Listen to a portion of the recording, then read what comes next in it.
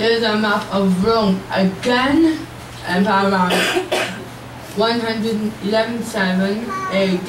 I don't know what AD, but really, I don't know. Can't remember what Pam said it was. It was shown in grey. The color grey. Color of my granny.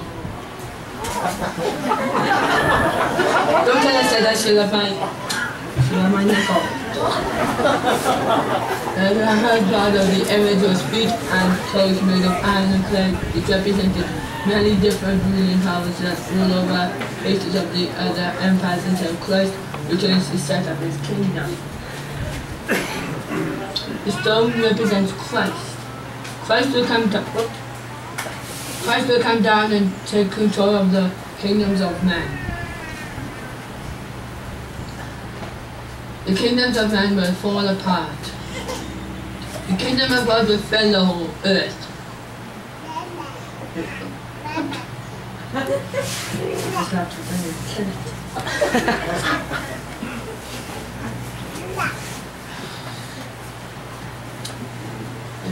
The kingdom, there's the kingdom now, and we will be there soon as Christ comes back. We don't know when he will come back, but it will be soon. The Bible says in Daniel chapter 2, verses 44, in the days of these kings shall God's heaven set up a kingdom which shall never be destroyed.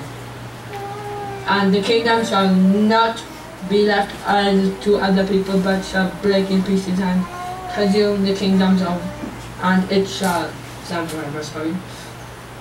And the Bible,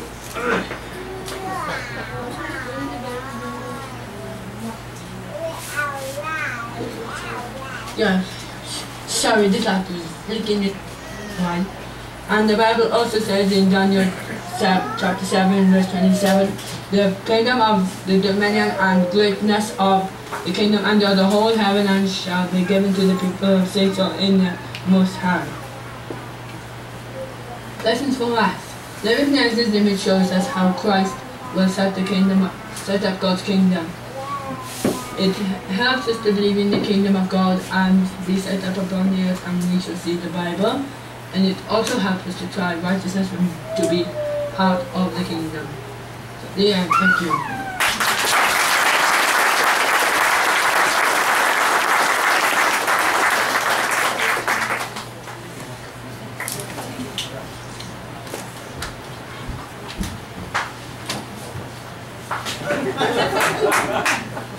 Thank you very much, Timothy. Next on the schedule, I have the 3 to 6-year-old class. Sister Joanne, are we all ready? Come on up.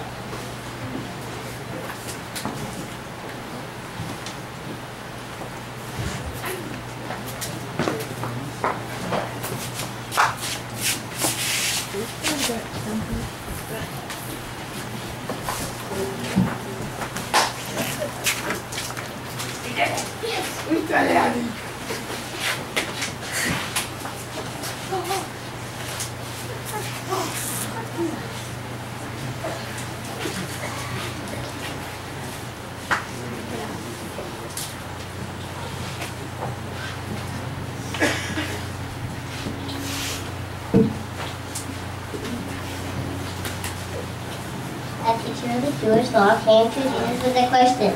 God's law tells me to love God, all my heart, my soul, my strength, and my mind. Who is my neighbor? But who is my neighbor? So Jesus told this story.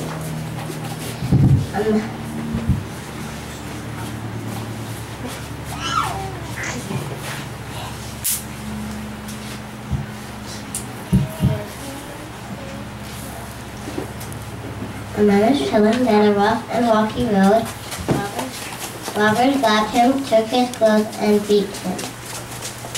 They left him lying on the road.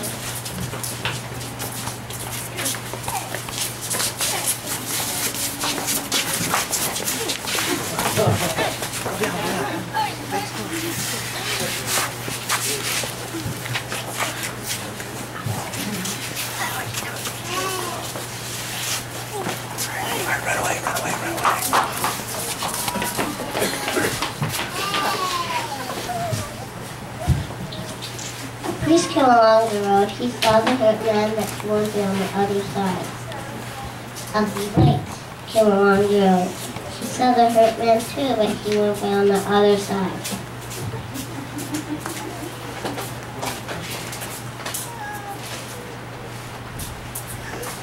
A man from Samaria came along the road. He did not look like the Samaritans, but the Samaritans stopped.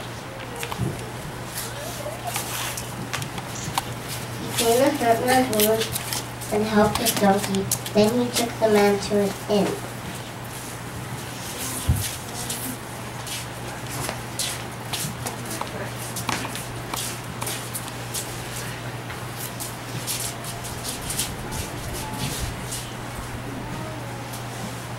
The Samaritan had to leave the next day, but he used his own money to pay the innkeeper and asked him to take care of the man. And if he needed more money, he would bring it when he returned.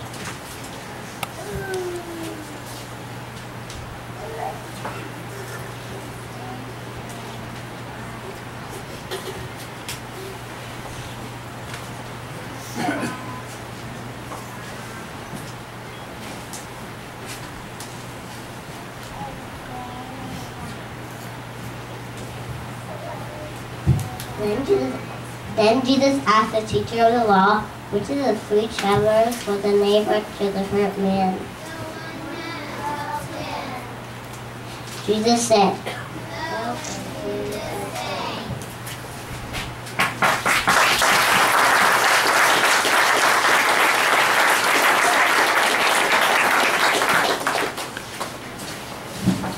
Wow, that was very good.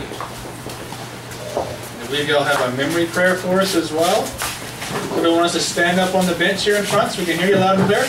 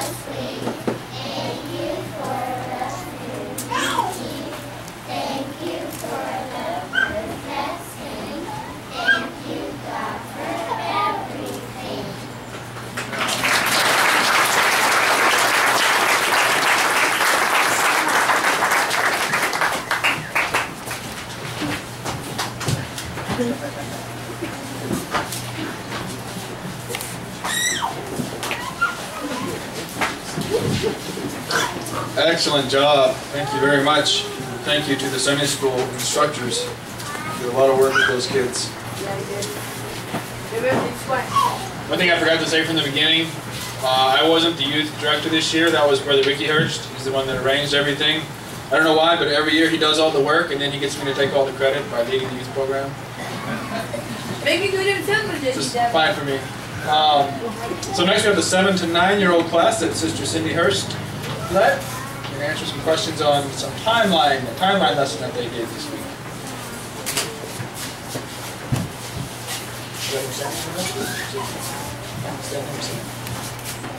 Okay, y'all want to stand up on the benches here in front? We get everyone to stand up. And Joanne's class can sit down now. Thank you very much for your presentation. You're welcome.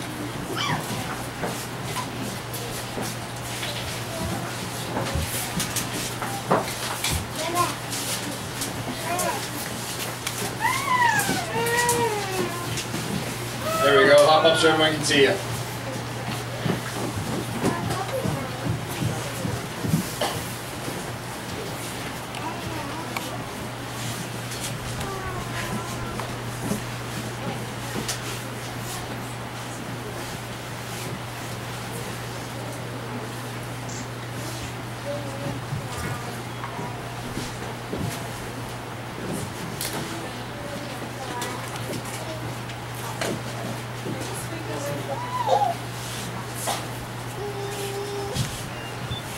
This week we went over a timeline and we learned about 5 different stories, and one of them was the tabernacle. Jacob, would you tell us about the tabernacle? The priest went in it. Once the high priest went in it, went into the most holy place once a year. It was covered by a curtain, and outside and in the courtyard it had an altar and a ladle to wash your hands.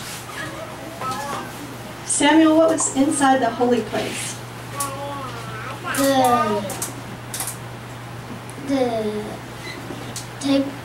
The table of showbread and candlestick and the altar of incense. Corinne, what is one of the symbols we learned from the tabernacle? The Ten Commandments was in the most holy place, and it represented keep God's rules. Garrett, can you tell us who was Gideon? He was a judge that fought against his enemies, and they had lamps in their left hand and then their trumpets in their right hand, and there was pictures in front of the lampsticks, and then they broke the pictures and they saw 300 lamps and they heard 300 trumpets, and they got scared and ran away. Rebecca, can you tell us about the cycle or the time period of the judges? Well, first they did bad in the sight of the Lord, and then God punished them with the enemy, and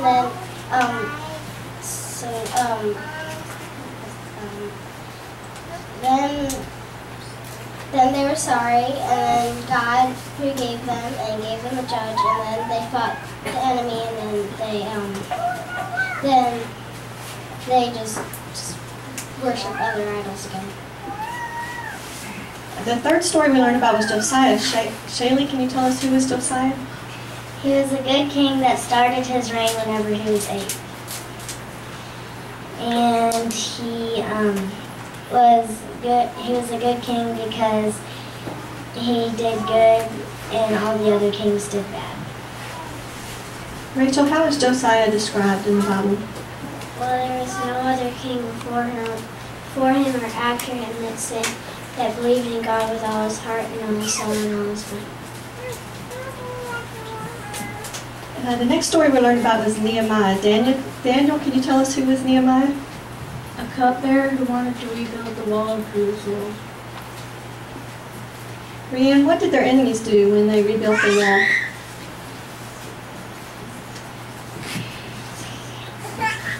They made fun of them and acted like they were going to fight them.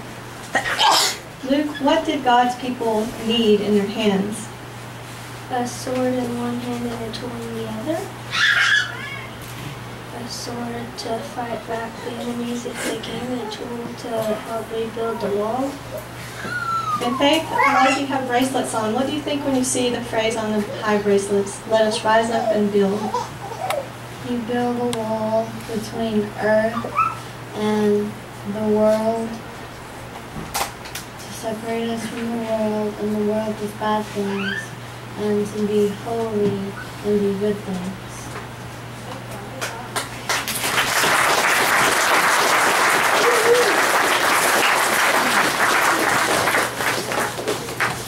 Excellent job, guys. Thank you very much, Cindy. So we're getting a 10 to 12-year-old class, please come up. That was Sister Julie Rhodes' class.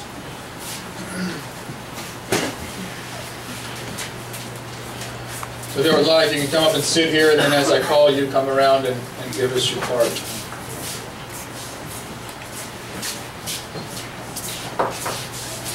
Sitting here is fine. Right here is fine.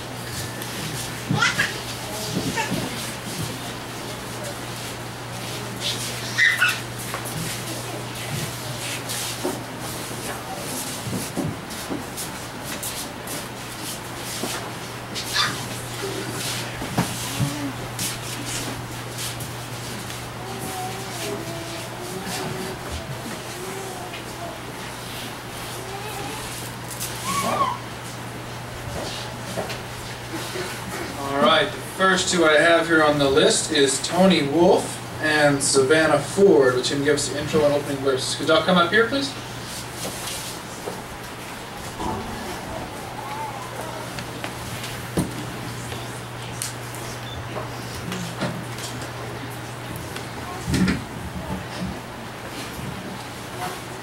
This week we've been studying about the Israelites and the houses of God.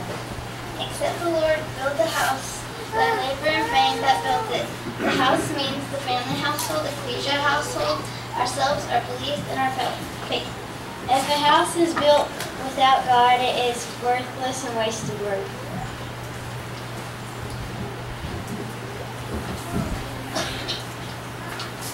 Thank you all. Now Joey Hall and Julian Rodriguez.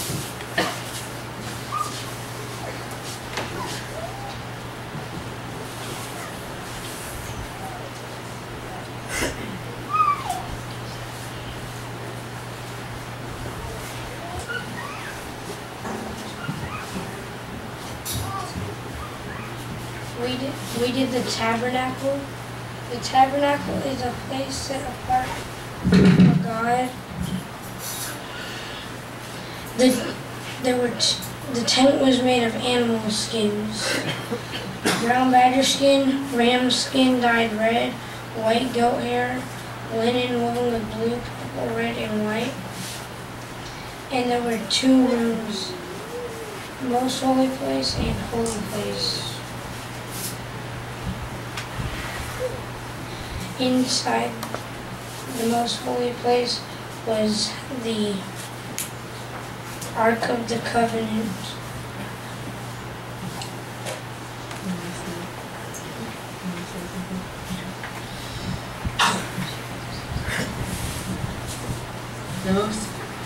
Within the most holy place, they had the Ark of the Covenant. And within the Ark of the Covenant, they had the 10 Commandments, the pot of manna, and the budding love. Within the tabernacle, within the curtain, that was the courtyard, and within the courtyard was the altar and the laver, where the priest would go to wash their hands before heading into the actual tent, or 2 rooms. So, or they'll die. So, I guess that's it. We'll have to read that.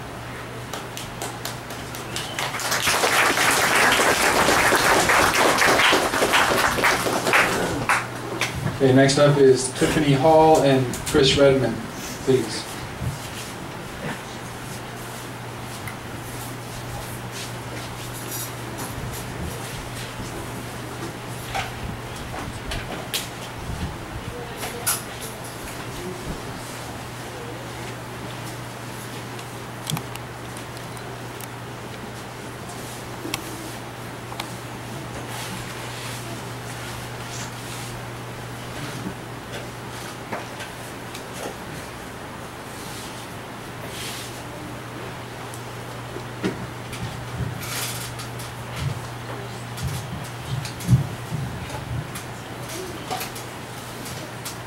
The Israelites traveled to the Promised Land. There was a cloud that God put over the 12 tribes of Israel. And when that cloud moved, the Israelites were supposed to move. The 12 tribes were supposed to move. And when the cloud stopped, the 12 tribes were to stop and set up camp. The 12 tribes separated into 3 tribes on each side. The camp of Dan was on the north, the camp of Judah was on the east, the camp of Reuben was on the south, and the camp of Ephraim was on the west. Inside the 12 tribes were the Levites. The Levites camped inside from where the 12 tribes were, and inside of that was the tabernacle.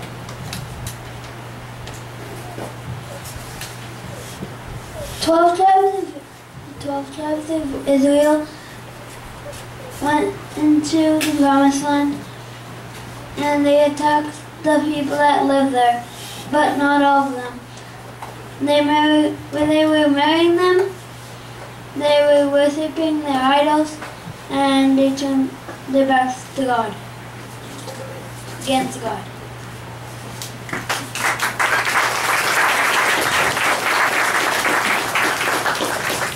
Thank you very much. Next is Jordan Bernard and Mikey Jazanowski.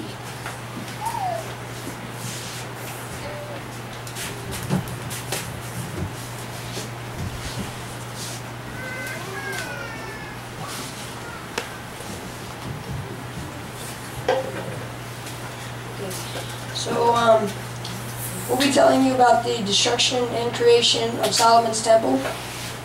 It is commonly referred to as Solomon's temple, even though it was a dwelling place for God. It was built right in the heart of Jerusalem, and it was probably one of the most magnificent buildings of that time. It had the same two rooms, the holy place and the most holy place, but the furniture inside it was much larger, but in the holy place and in the most holy place they had the original ark.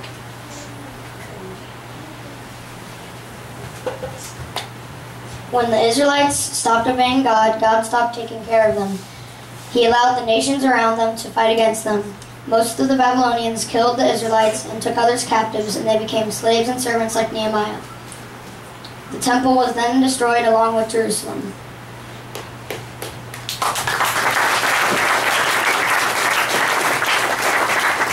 Very good. All right, next we have Luke Prado and Jeremy Redmond.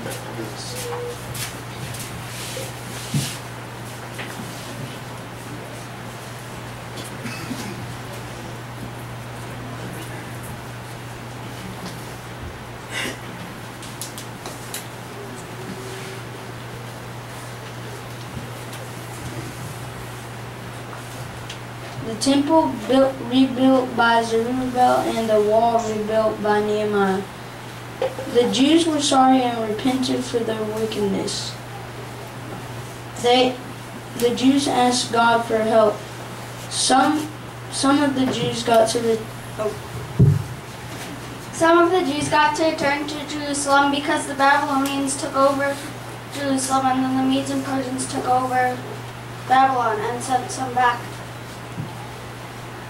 They were allowed to rebuild the temple. It had two rooms, the holy place and the most holy place.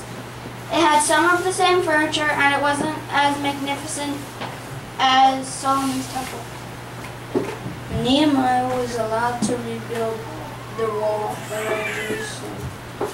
The enemies tried to stop them from building the wall, but they still worked hard to restore the wall in Jerusalem.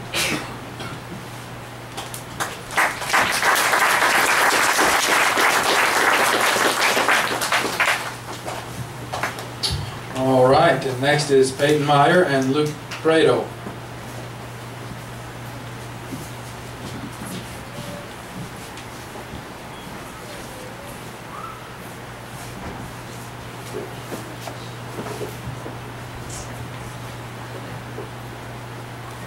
Temple built by Herod, replaced by the other temple. 2 rooms, most holy place and holy place. Jesus worshipped and preached there.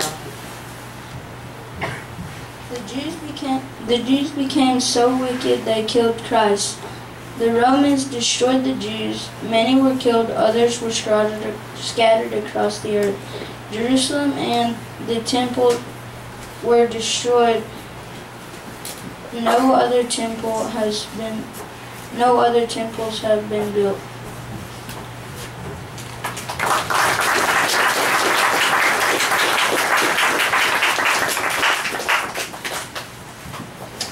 All right, and next we have Kyle Hall, otherwise known as Bob, and Jacob Hendershot.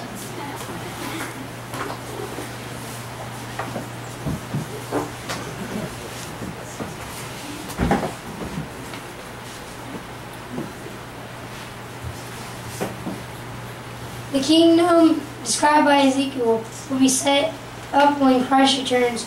It will be located on Mount Zion with Jerusalem as the capital. It will cover over 56 miles square. The actual temple will be on the southern border of the kingdom.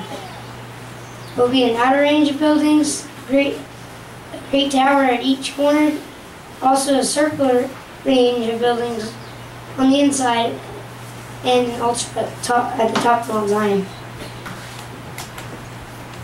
The signs of Christ's return.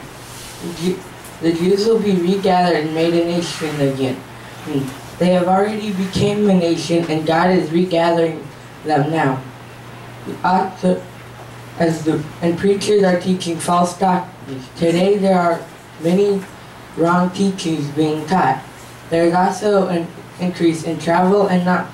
Today we have cars, trains, and airplanes to get us around the world, and we have even more knowledge than before because of the internet. There is also an increase in immorality, men and women living together and not being married, and homosexual. And also, more kids are being disobedient to parents as well as God. And there are more lovers of money, and the lovers of money are willing to do much more evil to get money. And there are also truth breakers and false accusers. Lawsuits have skyrocketed. And there are also despisers of those that are good. And people want good people to do evil just like them. There are also lovers of pleasures more than lovers of God. And people wanting more and more and never being happy.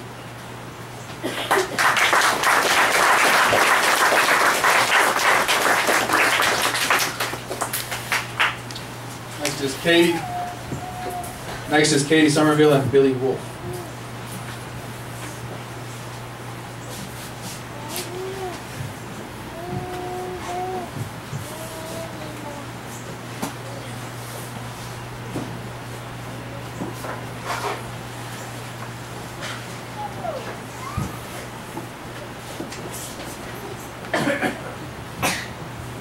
What we learned from the Israelites. Be careful choosing friends because we become like those around us, just like the Israelites did. Be careful how we spend our time because pleasures can rob our lives, such as going on the internet. Be careful to think of others because it's easy to be selfish, such as thinking only of what you want and not doing what other people want or what God wants. Be careful to remember God even when times are good. This doesn't mean you won't have bad times, but if you do, remember God, He'll always be there for you. Be careful to do what's right because it's easy to do what's wrong, like the worldly people. Be thankful for our blessings, else we'll always just want more, like a spoiled brat. Be careful to love and obey God because He takes care of His children, just like the Israelites.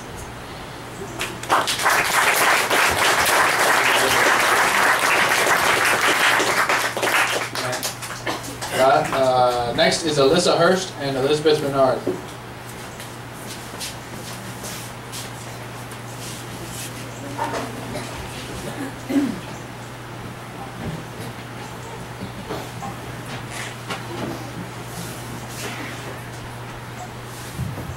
What we learn from Nehemiah. To have purpose and faith like Nehemiah did when he wanted to build the wall. To be determined and persistent even when times are rough. To be considerate about others and be helpful. Not just think about your own needs. Have charity and patience. Like Nehemiah had charity and patience with the Israelites when they rebuilt the wall of Jerusalem. Be courageous and brave in doing God's work. Stand steadfast against those that would hinder progress. And take care of God's house and His family, like Nehemiah did.